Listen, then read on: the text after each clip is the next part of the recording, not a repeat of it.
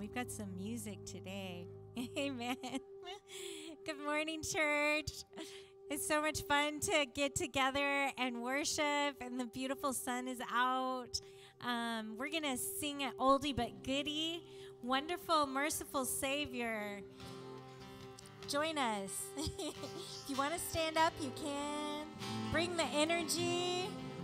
Wonderful, merciful Savior. We all know this.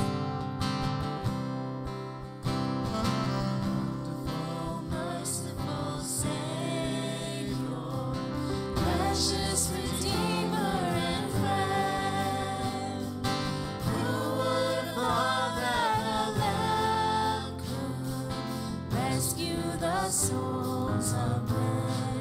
Oh, you rescue the souls of men. Counselor, Comforter. Counselor, Comforter, Keeper, Spirit we long to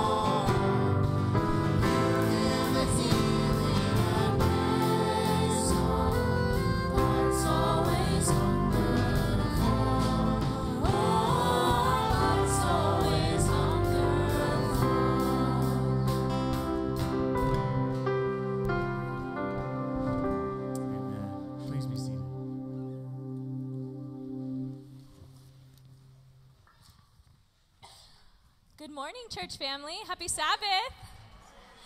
What a beautiful Sabbath it is. We finally have some sun, which is so great. I feel like it's been raining every Sabbath. But sadly, next week we close our doors. This is the last time that we'll be worshiping in this sanctuary together for the month of April. So we just wanted to let you know church will not be open next week, and I'll have Dr. Bob come up here to tell us more about that right now. Come on up, Dr. Bob.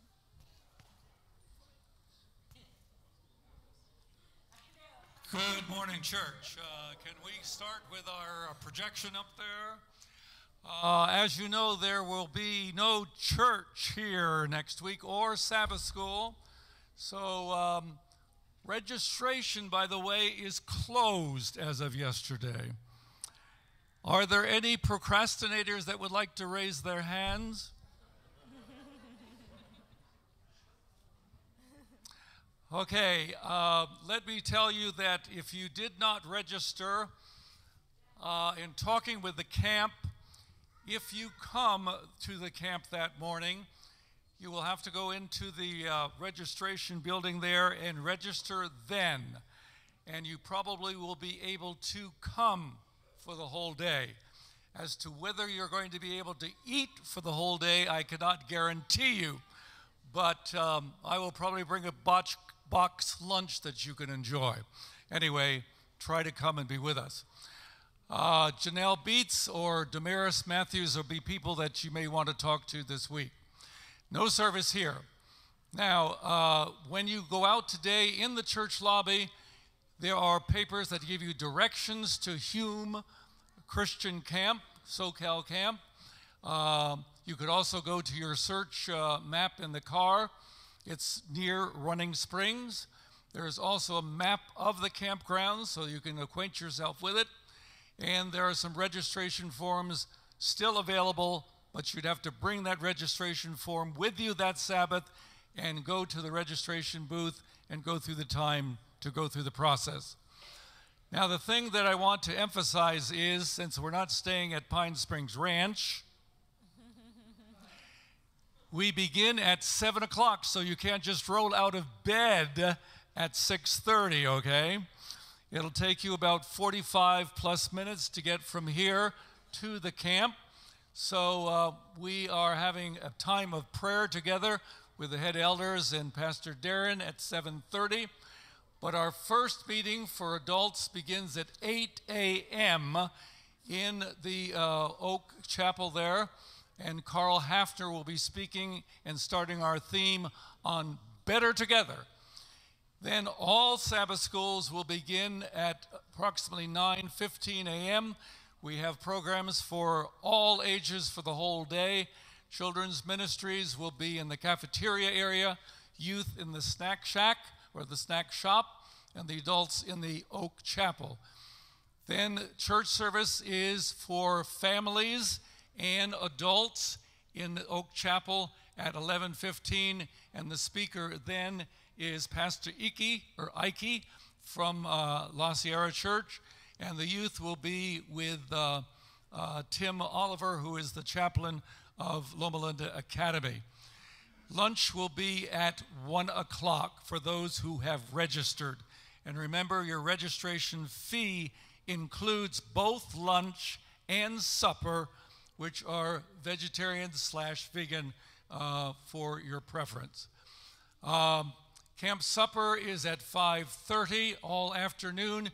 You will have programs for all ages, plus ability to go up to Green Lake if you want to and so on, and just sleep or nap or pray or fellowship, whatever you want. Supper is at 5:30. Vespers for everybody at 7 o'clock by various ages. And then Saturday night at Hume at 8 o'clock, which will include Pete McLeod, Christian musician, and some other great talent. 9:15, ice cream, and 10 o'clock on your way home. So a great day for everybody at Hume Christian Camp. It's a beautiful camp overlooking the valley there. And we hope you'll enjoy some of these pictures here. Our speakers, youth speaker, programs for all ages. The musician, by the way, over here, Chris Ryder, is a jazz trumpeter who's played for Newsboys, for Michael W. Smith, et cetera, and is a tremendous trumpet player. And that Glenn Phillips does a pretty good job. And he will be leading out in the praise team. And then this quartet, known as Grace Force Quartet, that are traveling all over the country right now and will be singing for us. They sang for us, I believe, at camp meeting. Any other slides do we have? So, Sabbath retreat, we hope to see you there. One thing I'd ask you to do during this week is to pray that that whole campground will be covered with the Holy Spirit, that God will be there and we will fellowship together with him. You all come. All right. Thank you, Dr. Bob. Thank you so much. Thank you for all the work that you've put into this program for us. All right. Today, we do have fellowship lunch, so we hope if you're a visitor, you will join us. If you're not a visitor, you can still join us. We just really want to encourage you to come to that if you would like to. We also, after potluck today, have our community service preparation. They will be going through the book When Helping Hurts. It's a really great book, and they'll be going through that after the potluck. So it's not too late if you'd like to join that. It's really good to kind of prime yourself for going out and doing outreach in a way that's effective and doesn't actually end up hurting people. So we hope that you will join for that. Again, not too late. You can still join. That is going to be in the green room. I don't know if I mentioned that. All right. We have some ordinations coming up, and seeing as I'm one of them, I'm going to speak about these people in the third person because it's awkward to self-promote. So on May 11, Pastor Danielle is going to be ordained here at 4 p.m., and so we invite you all to join and worship with us that day. Also, May 18, our Pastor Mark is going to be ordained during our worship. Yes, you can still clap. He's still part of us. We're very excited. We're very excited to come around him and pray over him and encourage him as he continues his ministry. So that's going to be on May 18, and that one's going to be during the worship service. Okay, so we hope you all will come out for Pastor Mark's last worship service with us and his ordination. And finally, I just wanted to let you know we are beginning a new sermon series today called Position for Purpose. Pastor Darrin's going to be preaching. We know it'll be good. Pray over him as he prepares to do that. And this sermon series is on the life of Joseph. So we hope you enjoy that and are blessed. Now is the time in our worship service that we greet one another. So we hope that you will take the time especially to go and greet someone maybe you haven't seen before. Have a blessed Sabbath.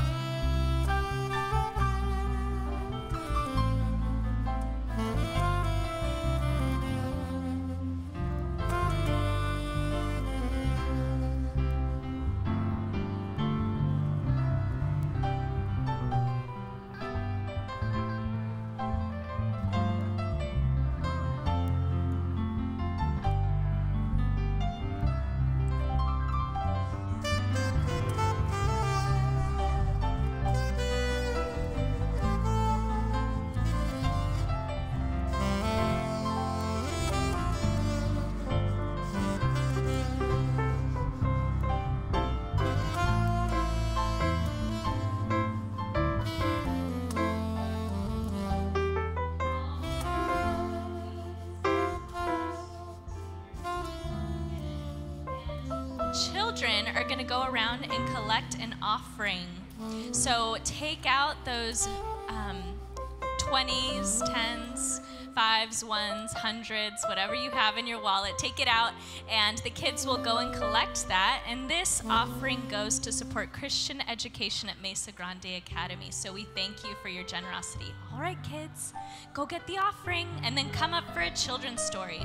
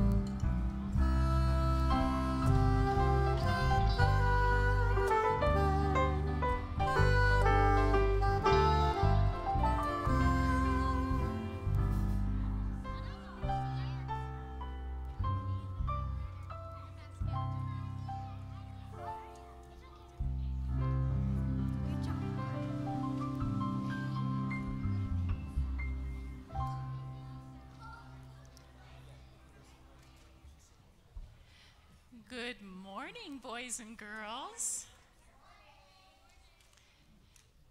I am going to tell you how a story saved my life. It really, really did. When my sister and I were kids, we would walk all over town. We had the freedom to do that. My sister was about 11. Is anyone here about that age? 10, 11, 12, there you go. I was probably about 8. Is anyone here 7 or 8 or 9? Well, there's quite a few of you. Well, one of our favorite things to do was to walk about a mile from our house and go to a grocery store that sold candy. Does anybody like candy? Oh, it was a good thing I had to walk a mile to get candy because I ate a lot of it. On the way home, we were laughing and talking, and I had this yummy candy in my mouth. Now, it was one of those round ones, kind of flat round, but a little humpy on the top and bottom. Do you know what those are? They're hard candies. What? Maybe. It wasn't a chocolate coin. It was a butterscotch candy. And I loved these, and it was in my mouth. But then something happened. It was like a lollipop without the stick. Okay, so it was the sugary, yummy part. Don't want to eat the stick. So that thing just suddenly slipped into the back of my throat. And instead of swallowing it like a big, huge pill, it just got stuck. And I couldn't breathe. I let my sister know I couldn't breathe. She figured it out right away because she's very smart. And she looked around for help. She looked way over there and there and there, and there was nobody to help. Well, she looked across the street, way across the street, where she knew there was a medical building. How she knew that, I don't know, but she knew. And she thought, can I make it over to there? It was not chocolate. It was hard sugar. Hard, solid sugar. Yeah, I'll tell you about the candy. That part's coming. So my sister, what did I do with it? At the store with money. So my sister knew she couldn't run to that medical building and get help and come back to me. And she thought, what can I do? What can I do? And then she remembered years and years and years and years ago, our grandma had told us a story about how she had been near a baby that was choking, and she had turned that baby upside down gently. Don't try this at home. And she had patted it on the back, and the baby wasn't choking anymore. Whatever it was choking on came out. So my sister looked at me and thought, she's too big, I can't really do that. But she said to me really fast, Jeannie, do a handstand. Do any of you know what a handstand is? You do. You can do that? I'm not going to ask you to do that right now, but you can too? Well, I love doing handstands. It's not like you don't put your hand down here and stand on it. That is not a handstand. Can you tell me what a handstand is? Right, and your feet are up in the air. So I did that because I love doing that. And my sister started to grab me by my ankles, but there's not a lot of difference in height. And, you know, I'm heavier than a baby. You know, when you're 8, you're heavier. And she thought, oh no, I can't take her by her ankles and shake her up and down. That's not going to work. So she got down and she grabbed me around my middle and lifted me up. And you know, that butterscotch candy was launched. It went flying and I could breathe again. And I am so thankful my grandma told us that story of how she had saved that baby, because otherwise I wouldn't be telling the story, would I? It's hard to live without air. So, you can't live without air. No, you can live without candy, but not without air. So, stories teach us a lot. There's lots of wisdoms in the stories.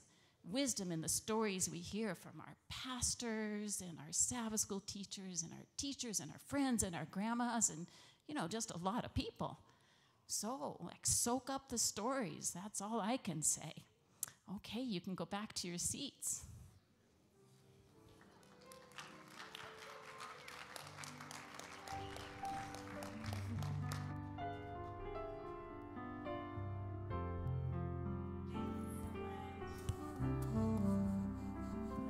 I love seeing all the kids. They're so awesome. So precious.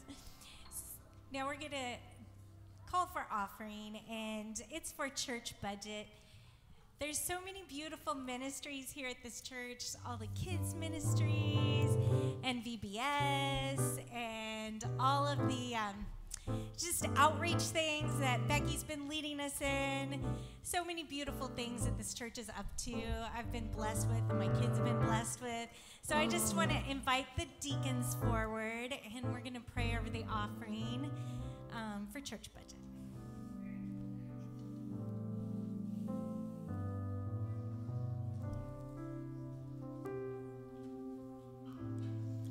God, I just praise you for this church.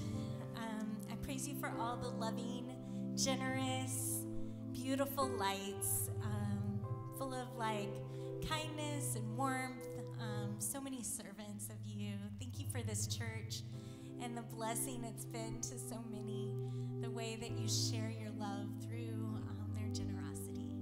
I just ask for your blessing on this church, on this service, and on this offering. In your name, amen. All right, church, we did this a couple weeks ago together. I got to have you put your hands together, okay? Ready, right here. Okay, then sing this with me. This is my story. I'll testify that God is good. All the time he saw me and heard my cry. Now I am his. Sing that again. This is my story. I'll testify that God is good. All the time he saw me and heard my cry. Now I am his, and he is mine.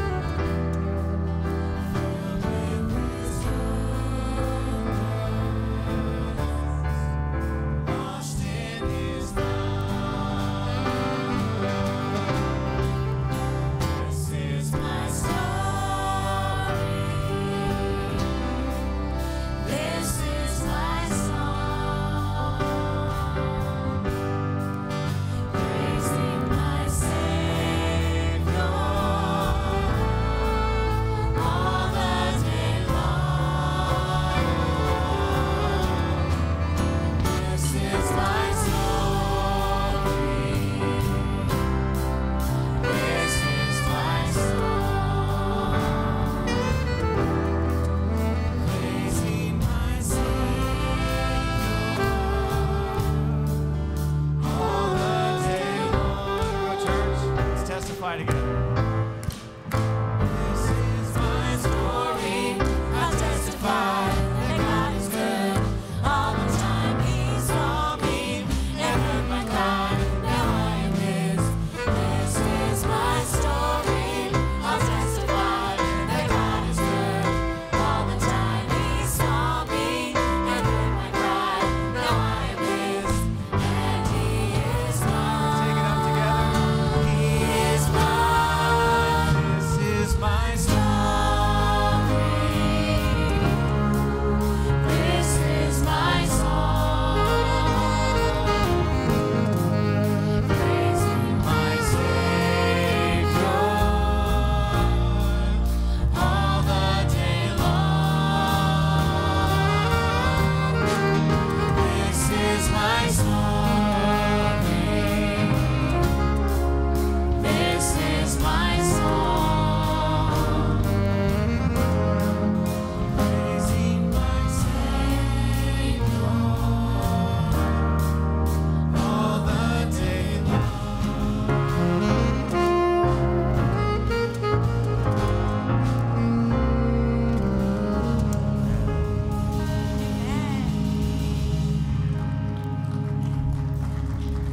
I just have to point out Jamie over here. She's second grade. She's rocking it over there.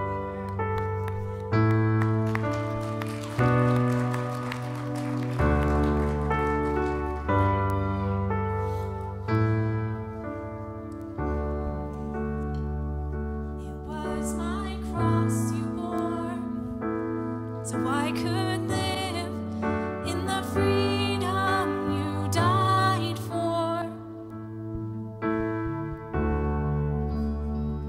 And now my life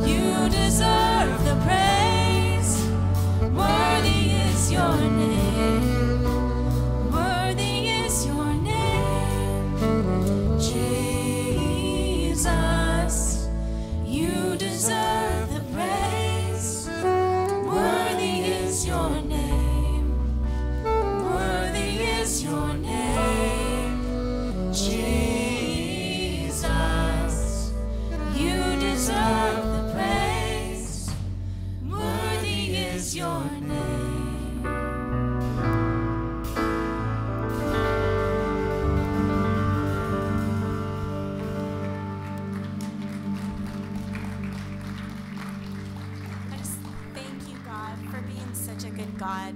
You're so worthy of our praise. You're so worthy of the beauty that you create. You're so worthy of our worship. I just invite us to take our minds off of everything that's been weighing on us, that we've been worried about, that's been floating around in our minds, and just focus our eyes on how good is our God. Our God is so good. Sing with us. Goodness of God.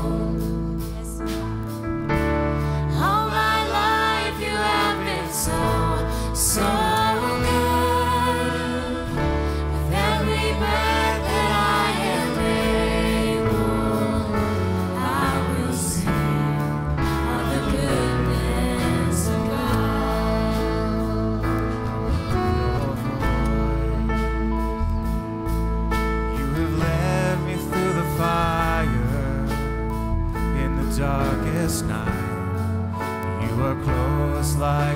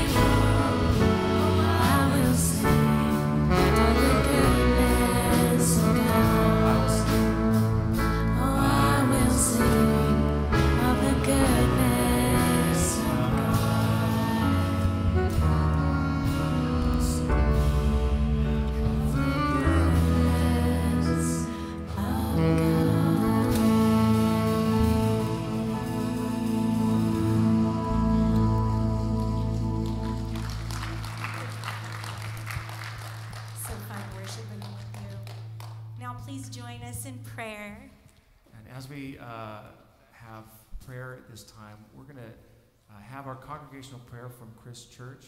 And right before that, we're going to combine this together.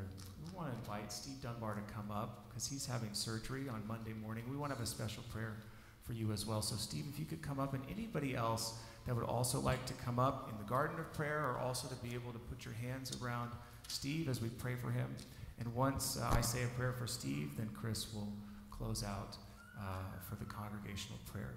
Mark, can you just play a little bit as people come forward? And everyone who stays in your seats, if you are able, we'd invite you to kneel with us as we pray.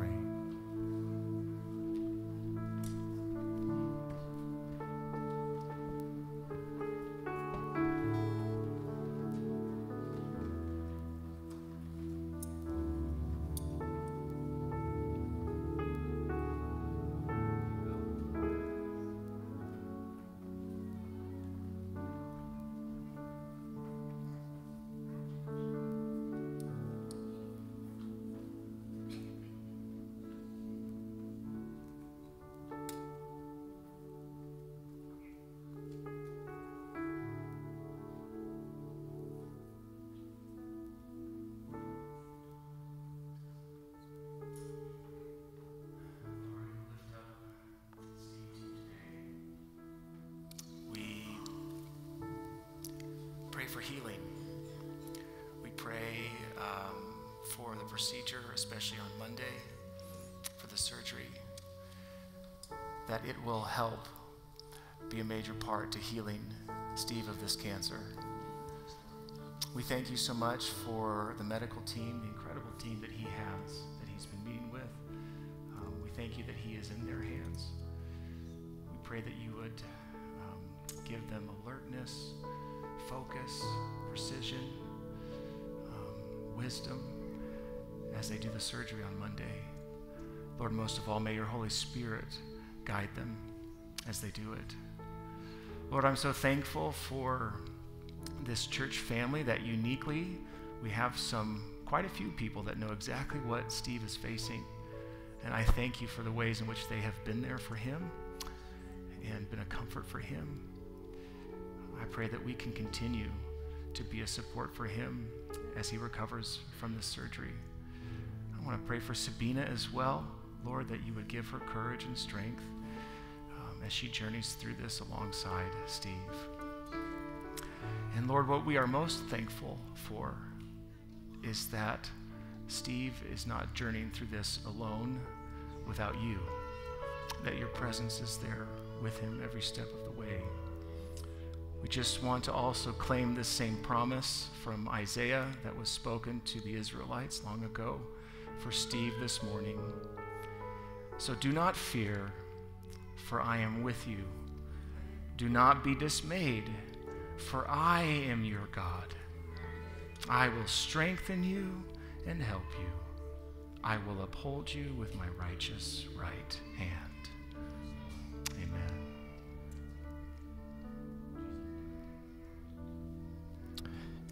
Jesus, worthy is your name, and thank you for your kindness that draws us to you. You are good, and the most amazing thing is that you've called us friends. And so we come to you this morning. We've allowed ourselves to become weary and heavy laden, and we just seek your rest. Want to bask in your humility and gentleness. And like children with broken toys and scraped knees, we come to you and hold up our requests this morning. And we've already brought our brother Steve to you. Lord, thank you so much for what you're going to do in his life and what you've done so far. There are many others. We think of the quilts out in the lobby for Ian Schmidt, and pray that you would give him relief of his suffering and healing. For Debbie Crignan as she battles leukemia, be with her and those that support her. Rachelle, the Enciso family, and so many more that you know about. You are the healer, and however you bring healing, we look forward to seeing what you're going to do. Lord, I pray you be with Darrin as he brings your word this morning. Soften our hearts to hear what you have to say to us. And in the end, Lord, we don't understand much, but we understand that you are good and that you love us. Amen.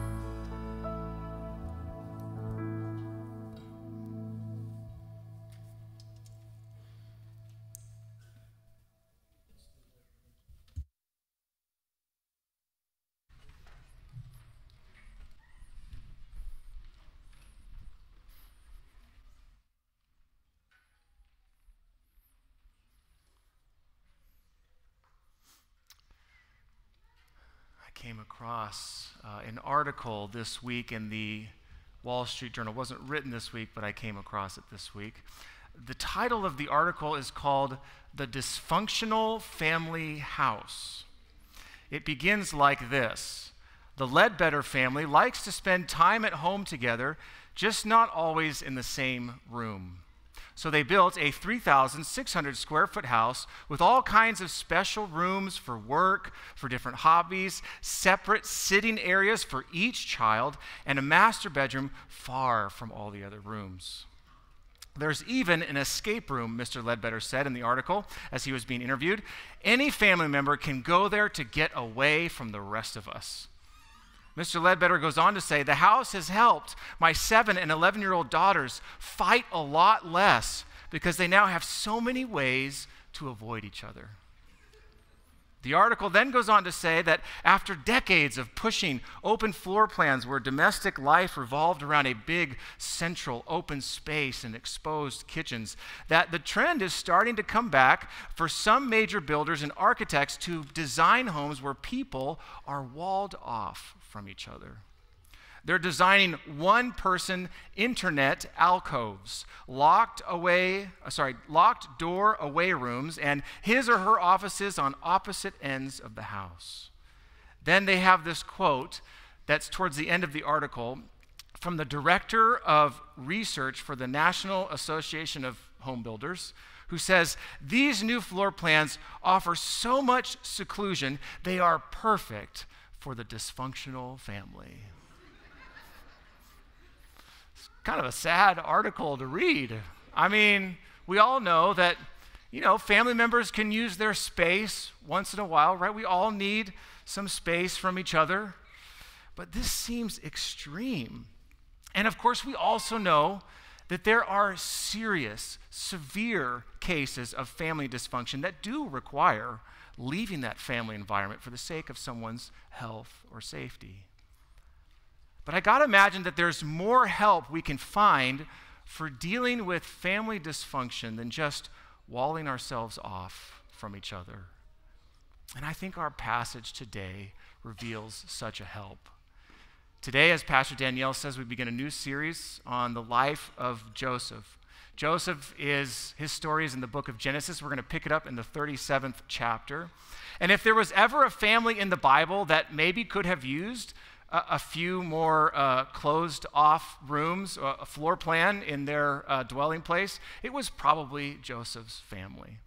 As we open to Genesis 37, we don't have to read very far to already see that Joseph's family is not the healthiest. So if you have your Bibles, in whatever format you have them today, open to Genesis 37, starting in verse 1. Jacob lived in the land where his father had stayed, the land of Canaan. This is the account of Jacob's family line. Joseph, a young man of 17, was tending the flocks with his brothers, the sons of Bilhah and the sons of Zilpah, his father's wives, and he brought their father a bad report about them. Now Israel, that's also the name for Jacob, loved Joseph more than any of his other sons because he had been born to him in his old age. And he made an ornate robe for him. When his brothers saw that their father loved him more than any of them, they hated him and could not speak a kind word to him. Let's just stop with those 4 verses and already point out some of the dysfunctional details that we see there.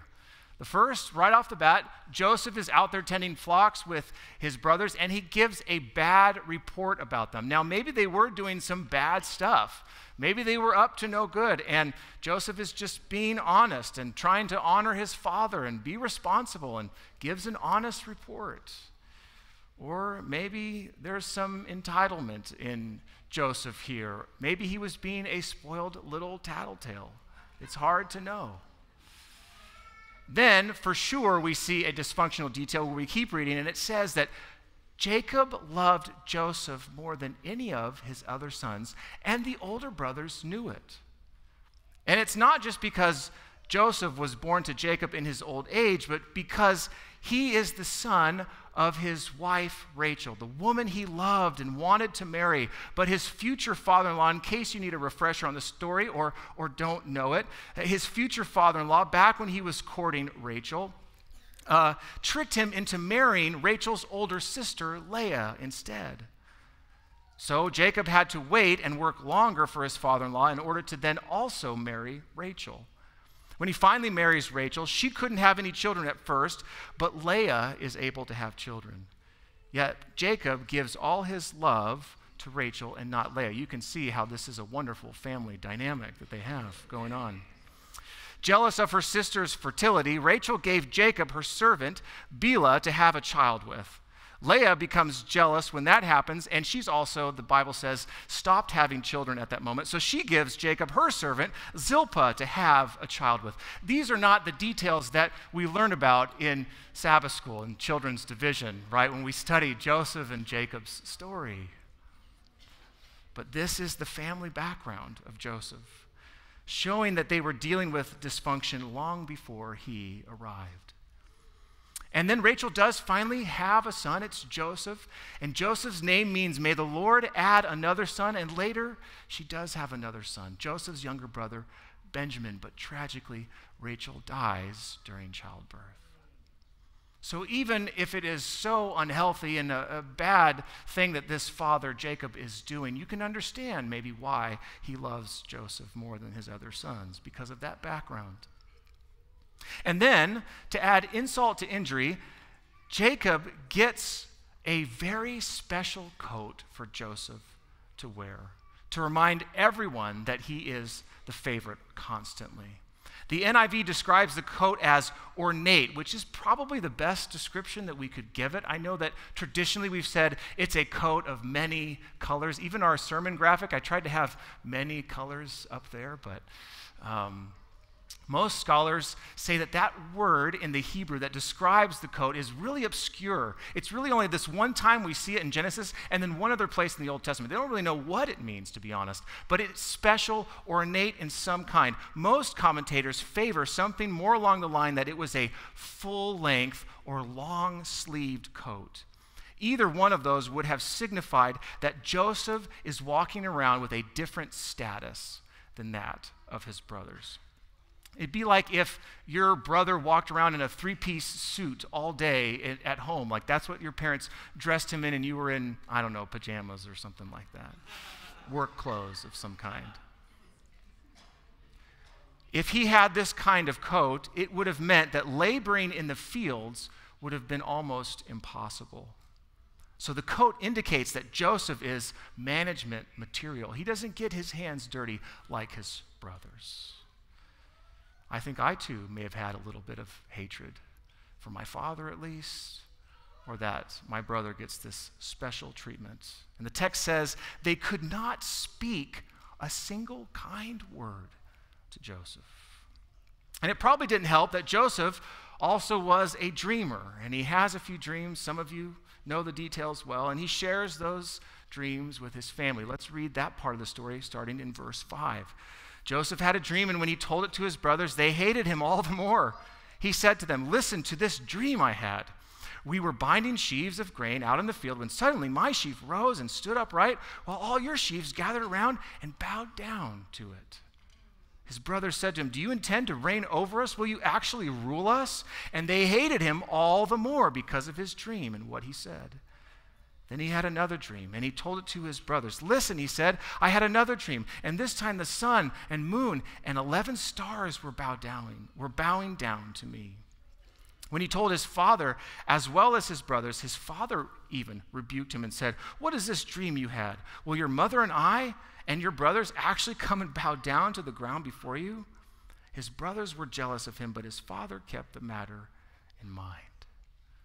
I've always wondered about this story. I know God has a plan for Joseph's life, and maybe he's showing it to him in this moment here, but I always have wondered, was Joseph in the right telling everybody in the family that he had these dreams? Dreams in the ancient world were considered to be derived from the divine realm and were taken seriously. So maybe Joseph is just trying to be faithful. He's trying to be honest with his family, sharing a message that he believes is from God. Or maybe it could be that there's still some arrogance or entitlement in Joseph's actions here. Why would he tell the whole family? Why not just maybe go to his father at first? It's hard to know Joseph's motives in this story. People have lots of opinions about that, but we really don't know. But whatever his motive is, these dreams didn't go over very well, right? And because of that, here's the rest of what happens in the story. It's, a few verses to read through. I thought about just summarizing it, but this story reads so well, I thought I'd just read the rest of the chapter to you. Verse 12, please follow along. Now his brothers had gone to graze their father's flocks near Shechem. They have history in that place, by the way. Go back and read, if you want to hear even more dysfunction, read from Genesis 30 up into Genesis 37, and you'll see what happens in Shechem. And Israel said to Joseph, "As you know, your brothers are grazing the flocks near Shechem. Come, I am going to send you to them." "Very well," he replied. So he said to him, "Go and see if all is well with your brothers and with the flocks, and bring word back to me." Then he sent him off from the valley of Hebron. When Joseph arrived in Shechem, a man found him wandering around in the fields and asked him, "What are you looking for?" He replied, "I'm looking for my brothers. Can you tell me where they are grazing their flocks?" "Oh, they have moved on from here," the man answered. "I heard them say, 'Let's go to Dothan.'" So Joseph went after his brothers and found them near Dothan. But they saw him in the distance, and before he reached him, they plotted to kill him. "Here comes that dreamer," they said to each other. "Come now, let's kill him and throw him into one of the cisterns and say that a ferocious animal devoured him. Then we'll see what comes of his dreams." When Reuben heard this, Reuben is the oldest, he tried to rescue him from their hands. "Let's not take his life," he said. "Don't shed any blood. Throw him into this cistern here in the wilderness, but don't lay a hand on him." Reuben said this to rescue him from them and take him back in secret later to his father. At least Reuben, the eldest brother, has some sense or some form of compassion in this moment. So when Joseph came to his brothers, they stripped him of his robe, the ornate robe that he was wearing. And they took him, they threw him into the cistern. The cistern was empty. There was no water in it. Probably was a pretty bad fall to go down there. And they took him, and then they sat down to eat their meal, which is also a crazy detail. How in the world could they sit down and eat together after just deciding to throw their brother in that pit and leave him for dead? They looked up and they saw a caravan of Ishmaelites coming from Gilead. Their camels were loaded with spices, balm, and myrrh, and they were on their way to take them down to Egypt. Judah said to his brothers, he doesn't know Reuben's plan, of course, but Judah now speaks up, says to his brothers, "What will we gain if we kill our brother and cover up his blood? Come, let's sell him to the Ishmaelites and not lay our hands on him. After all, he is our brother, our own flesh and blood." His brothers agreed. I also love that line. After all, he is our brother. Let's not kill him. Let's just sell him into slavery. Yes, you're right. He is our brother. Let's just do that. So when the Midianite merchants came by, his brothers pulled Joseph up out of the cistern and sold him for 20 shekels of silver to the Ishmaelites, who took him to Egypt. When Reuben returned to the cistern and saw that Joseph was not there, he tore his clothes. He went back to his brothers and said, "The boy isn't here, isn't there. Where can I turn now?" Then they got Joseph's robe, slaughtered a goat, and dipped the robe in the blood. They took the ornate robe back to their father and said, "We found this. Examine it and see whether it's your son's robe." He recognized it and said, "It is my son's robe. Some ferocious animal has devoured him. Joseph has certainly been torn to pieces." Then Jacob tore his clothes, put sackcloth, and mourned for his son many days. All his sons and daughters came and tried to comfort him, but he refused to be comforted. "No," he said, "I will continue to mourn until I join my son in the grave." So his father wept for him. Meanwhile, the Midianites sold Joseph in Egypt to Potiphar, one of Pharaoh's officials, the captain of the guard. What a lovely family. And it gets even lovelier if you flip over the page and read Genesis 38 and everything that Judah and Tamar are involved in. And poor Joseph. First, his brothers want to kill him, and then they sell him into slavery. I mean, what hope does Joseph and the rest of his family have in the midst of such dysfunction? I'll tell you the hope that they have. It's in Genesis chapter 39, verse 2. As Joseph arrives as a slave now in Potiphar's house, we read this: "The Lord was with Joseph, so that he prospered, and he lived in the house of his Egyptian master." And despite all the evil, all the unhealthy things that have happened, despite the fact that Joseph is now in a foreign land as a slave, God is still somehow present. God is still somehow working. In fact, there's a lot of evil, unhealthy things that you read about for all the families in the book of Genesis. I've mentioned already some of the baggage that Jacob and Leah and Rachel have, and then Judah and Tamar in the next chapter over. In fact, God is not stopping to work in Judah's life either, even after all that, because you remember it's through Judah's line that Christ's family tree continues to go on, right? He will continue to work through even Judah. Throughout the entire book, though, of Genesis, we could go back even farther. We could go back to Jacob's parents, Isaac and Rebekah. They had their own issues. Remember, with the deceitful way the mother helped Jacob get the birthright and blessing from his older brother Esau. Before that, Abraham had his own proxy wife debacle that resulted in 2 different nations. After the flood, we find Noah drunk and naked in his own tent. Even if you go back to the very first family, we find Cain killing his brother Abel. I mean, what is God thinking? Yet somehow our God is willing to stick around and work through these imperfect families, through all their feuds and friction.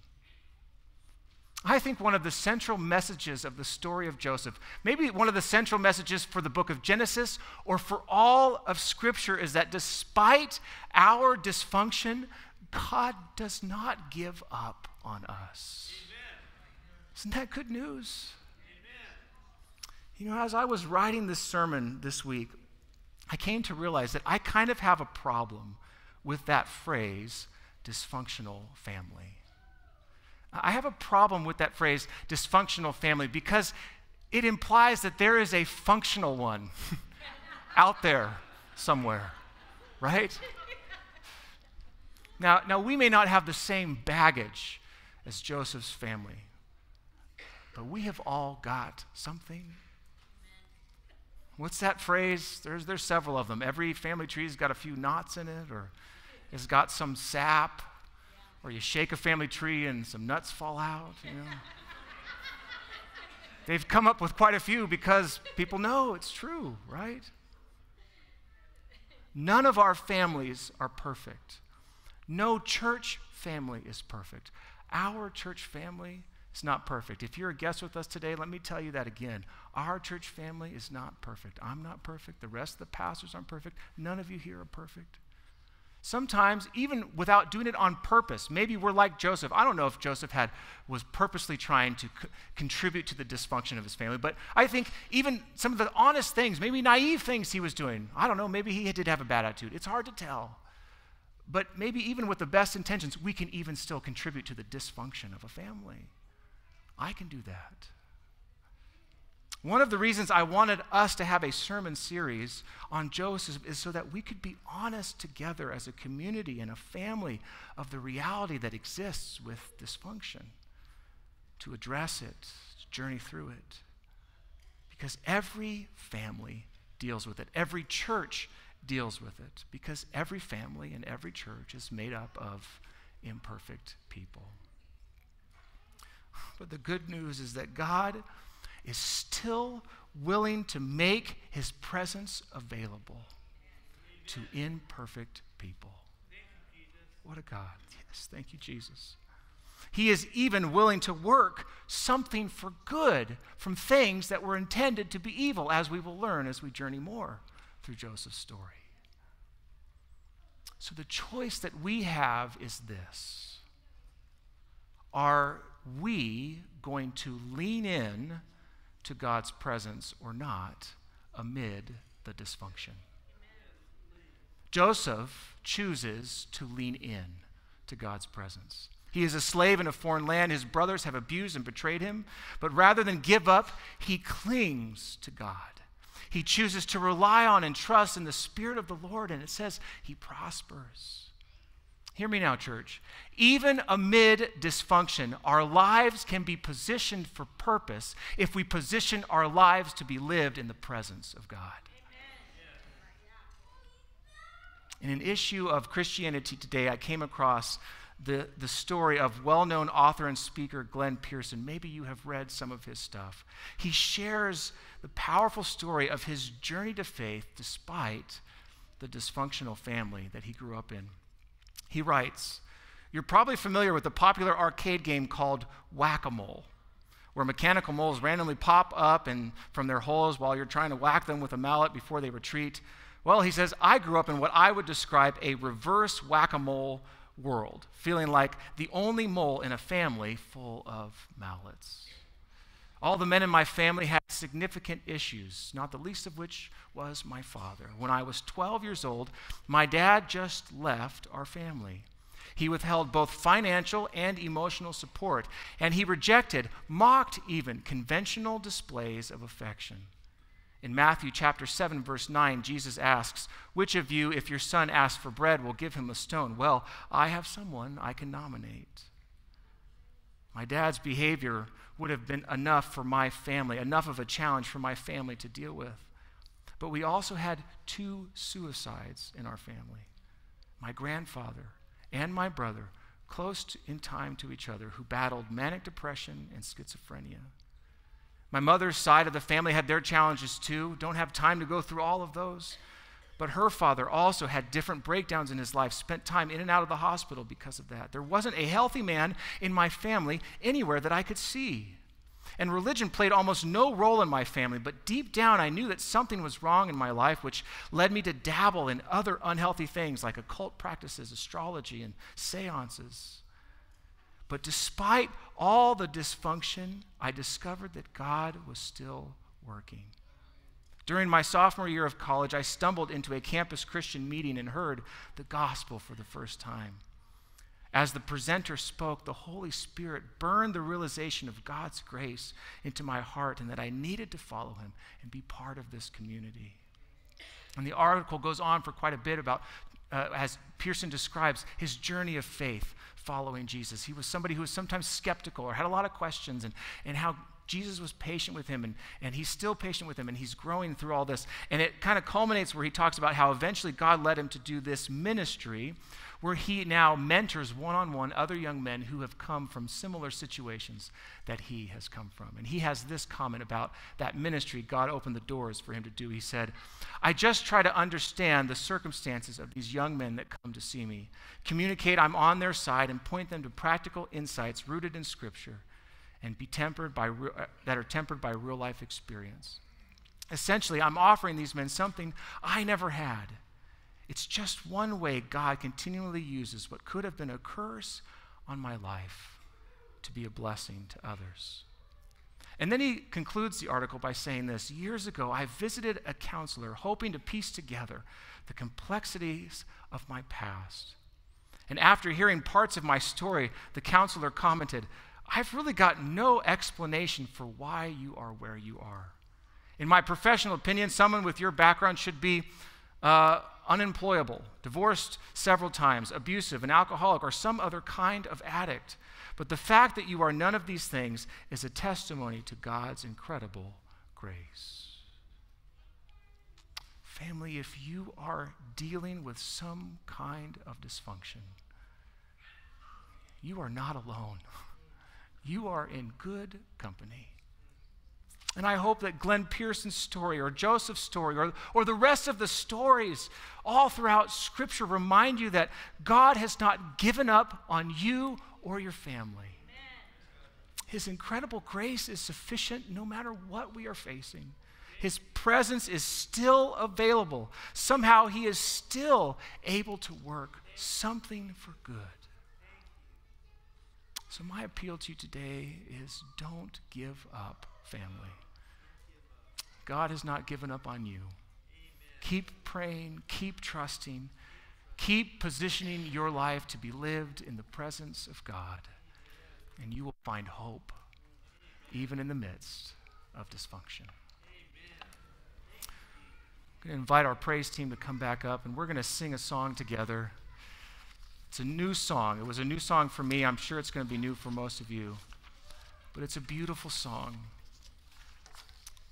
It talks about the opportunity that we have to position ourselves in the presence of God, to live in the presence of God. And so we want to meditate on how good God's presence is. We want to have a prayer together as a church family that we want to get used to. That's what this song is called, Used to This. We want to get used to living in God's presence, regardless of what we're facing.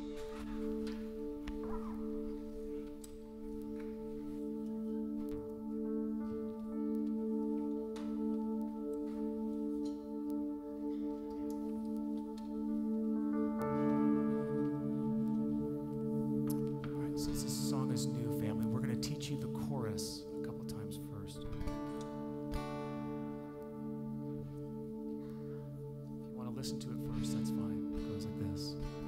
I just want you. I just want you. Nothing compares to you. Nothing comes close. I just want you. I just want you. Nothing compares to you. Nothing comes close. Let's sing that together. I just want you. I just want you. Nothing compares to you. Nothing comes close. I just want you. I just want you.